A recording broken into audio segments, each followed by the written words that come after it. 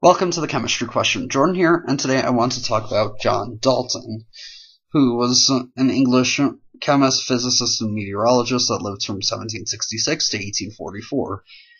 He did a lot of groundbreaking research on color blindness, sometimes referred to as Daltonism, in his honor, but I mainly want to cover his atomic theory, which laid out a framework for a lot of future things in chemistry, and is considered instrumental to the development of chemistry.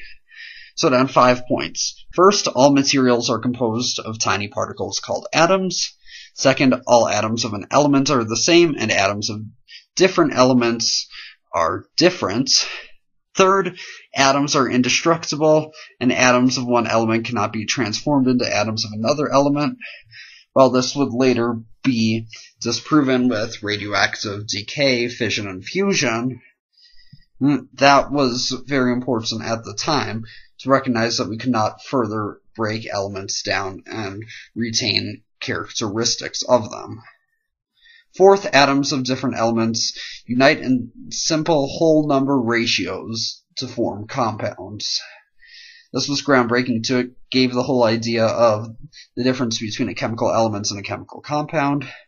And finally, chemical reactions involve a redistribution or rearrangement of atoms, which is also very important that we understand the basis of what a chemical reaction is. So altogether, this really laid the framework for what is important in chemistry today. Thank you for watching the chemistry question. Be sure to subscribe. Leave any questions or suggestions in the comments below. Until next time.